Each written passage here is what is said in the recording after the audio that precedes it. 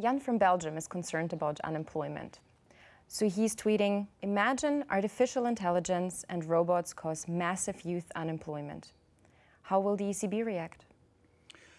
Well, the worries about technical progress destroying jobs are, I would say, as old as the Industrial Revolution when it all started, really.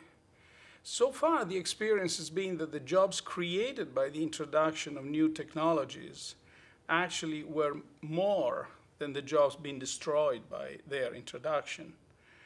And we may be reasonably optimistic that this is so. Two conditions have to be satisfied.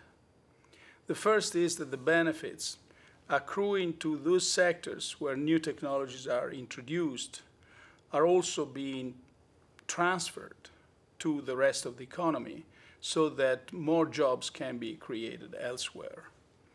The other condition is that the people who lose the jobs in the sectors affected by the new technology can find other jobs in the rest of the economy. And this adjustment is often not simple nor painless.